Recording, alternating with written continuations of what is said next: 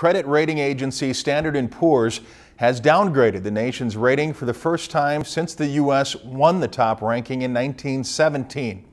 S&P says the new deficit reduction plan passed by Congress does not go far enough to stabilize the country's debt situation.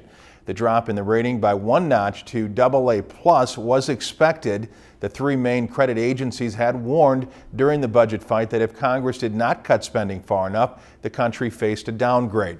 One fear in the market has been that a downgrade would scare buyers away from U.S. debt. If that were to happen, the interest rates paid would have to rise to attract buyers. However, even without its AAA rating, U.S. debt is seen as one of the safest investments in the world.